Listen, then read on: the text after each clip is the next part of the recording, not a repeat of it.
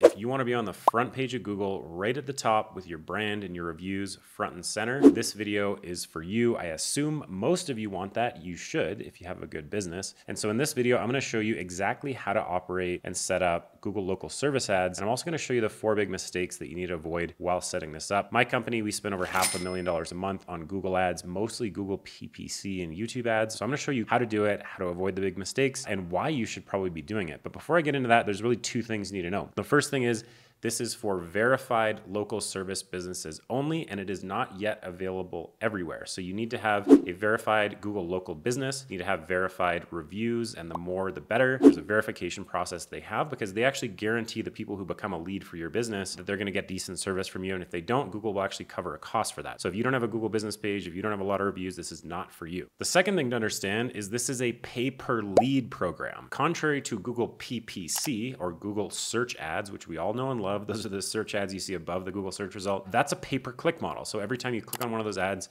Google will charge the advertiser for that click. Then they will feed you back data that will basically show you how many clicks did it take to get a lead, and it'll give you a cost per lead. This is a pure pay per lead model. So there's really 3 ways you can get a lead with Google local service ads. People can call you, and through Google local service ads system, it actually records the calls, and you can decide if that lead is validated or a valid lead, and that's when Google will charge you. Or you can decide if it was a junk lead, it wasn't worth your time, or it was in the wrong industry or something like that, and Google shouldn't charge you. So you actually determine that. Now you want to keep the amount of people you say Google should charge you for high so that they show you more. Naturally, Google wants to make money. The second thing is they can actually message you on the platform. And the third thing, which is brand new, is you can actually connect a calendar and they can book with you directly. So it's a pay per lead model, meaning you only pay when you actually get a lead. You don't pay for impressions or clicks. You just pay when you actually have a meaningful connection with someone who needs your services, which is really, really cool. Without further ado, let's head over to my screen share and I'm gonna walk you through exactly how to do this. So the first thing you're gonna do is just go to Google and literally search Google local service ads. Now, if you are curious about the cost of this in your niche, you're gonna get this option for cost. And if you don't get that, just search Google local service ads cost. Now, this is a little calculator. You can put in a zip code,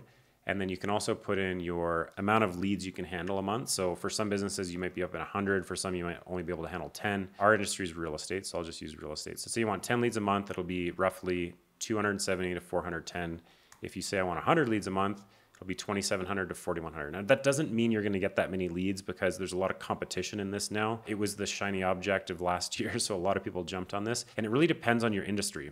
But that'll just give you roughly an idea of cost. So you might be expecting like $50 to $100 a lead, something in that nature, but you can verify these leads to yourself. And with Google PPC, you're going to get a lot of unverified leads and you have to filter those through. And the lead cost, the qualified quality lead cost, depending on your industry, could be roughly the same. But it really depends, and I think this is worth a shot. What you're going to do is go back to the search result, just hit Google local service ads. You're going to hit get started. I'm not going to take you through this whole setup process. I'm just going to show you this first part, which is the first big mistake people make, is not actually checking if there's availability in their area. So that's the first thing you're going to do. So if I say, let's try Florida with the same random Florida zip code I chose, and then we go to like carpentry. That's just a random thing. So I'm going to check eligibility. Great. So it looks like there is eligibility. I assume for real estate agents, it's the same. So if I go through and I do real estate, we do Florida, zip code. If it goes to the next step, that means you're eligible, which it did again. So one thing I want to make clear for my real estate friends is this isn't available in a lot of places. Whoops, not France, Canada.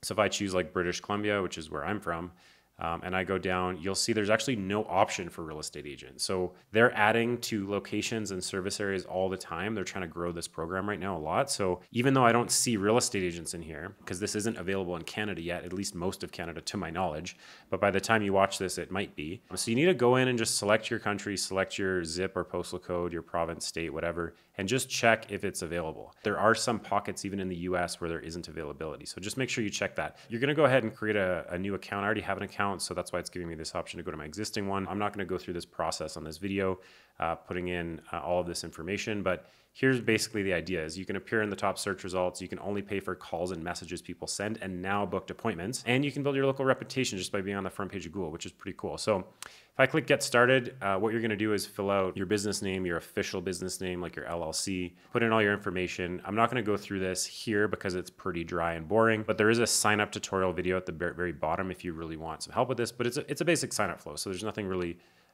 too crazy in there. Now, once you get through into your profile, it's going to look something like this.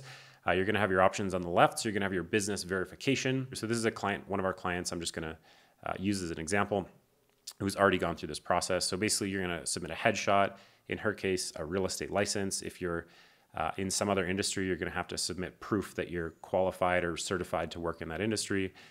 Proof of insurance is a big one, a background check. So you also want to have customer reviews, set your budget, put your billing information in, and choose your category. So you want to make sure this is obviously done, or you're not going to be able to run ads. So this is really important. But as you can see here, like, she is now Google screened, which means Google has verified her. She's a legitimate business, legitimate agent. I think she has like 60 some 5-star reviews on Google, which is awesome. So that's kind of what you need to make this work, right? If you go over to your profile and budget, this is where you can kind of, now it's going to do this through the sign up flow for you, but you can go in here and you can always change stuff. So you can look at like your business hours. You can change those. So you can basically choose that you only want people to be calling you during your business hours, or if you want them to call you any day or custom hours. And you can go in here and you can choose your budget, your bidding strategy. I would recommend maximize leads. That's what we all want, is the most leads possible. Here, this is important. This is something I want to point out.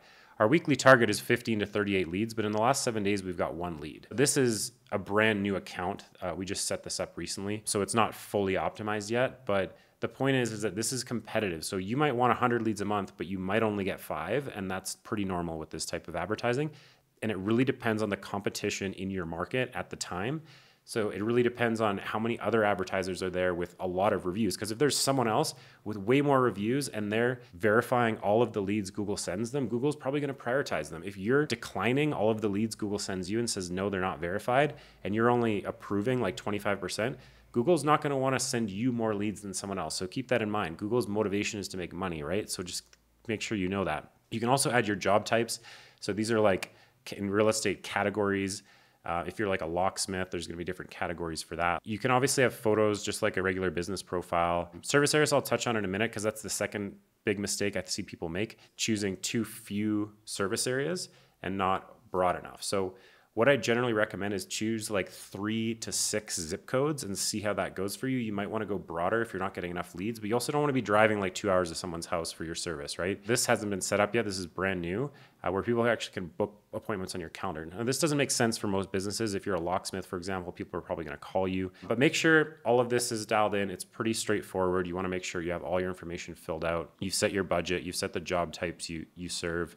You have some photos. Also in here, you can go through and you can look at your reviews. Obviously, the more positive reviews you have, the better. In this case, we have 61 5-star reviews, which is great. But then what I want to show you, really the most important thing, is leads. So this is where you're actually going to get your lead flow. Now, you will get notified by your email for new leads. If we look at active leads, you can see there's not a lot of volume in here yet. So that could be the case for you. In some cases, people that have been on Google Screen, Google Verified for a while, they're getting like multiple leads a day. That's not the case for most people. If you look here, you'll see this lead is not charged and this lead is charged. Now, what's interesting is if you go to the not charged lead, you'll see that the calls are actually recorded. So you'll see this call is actually only 26 seconds long, and it looks like it wasn't in the correct industry. I think they might have wanted like a rental, and they don't do that. How you manage that is if you go into job types here, you can actually choose like what type of people you service. So there's like buyer's agent, foreclosures, new construction, property management, rentals. So we have those turned off, right? Because she doesn't do PM, doesn't do rentals. Then we have seller's agent, relocation, luxury, first-time home buyer. So turn on the ones that you do serve. If you do rentals, obviously you want to turn on rentals, but if someone calls you for a rental, that's not what you do. You've listed that in here. You can mark that as a invalid lead. If I go back and I look at the one that was charged and verified, you'll see that this conversation, this recording, was actually 3 minutes and 14 seconds, so a little bit longer. And if I go over to completed leads, you'll see there's a couple in here that were charged that are titled as job type seller's agent, right? So if I go into this conversation, you'll see that it was actually a 22-minute phone call. So that was pretty awesome. It looks like they were actually a seller's agent. And so she got an opportunity to go get a listing, which is pretty huge. So this is where you kind of want to pay attention to, but you want to make sure you're marking leads as booked or invalid. And so that's the big thing you want to pay attention to. And that's the third big mistake I think people make, is they don't proactively actually do this, which is really, really important. And yeah, the fourth big mistake I see people make is like they just don't have enough reviews. Like you can try this if you don't have enough reviews, but if you have like 1 or 2, it's really not worth your time. You want to make sure you have a lot of reviews. That's how you're going to really stand out on this platform. There's not a whole lot more to show you. This platform is super simple, so I hope that helps you make less mistakes when setting this up, and just to show you that you can actually self-manage this. So if you like this kind of content and you want to learn DIY marketing tutorials, that's what this channel is all about. So make sure you hit that subscribe button and the little bell, as we're going to be dropping a lot of different tutorials in the future, especially in the next coming weeks on algorithms, advertising tutorials, social media, organic marketing tutorials, all of that good stuff. So I will see you guys in the next one.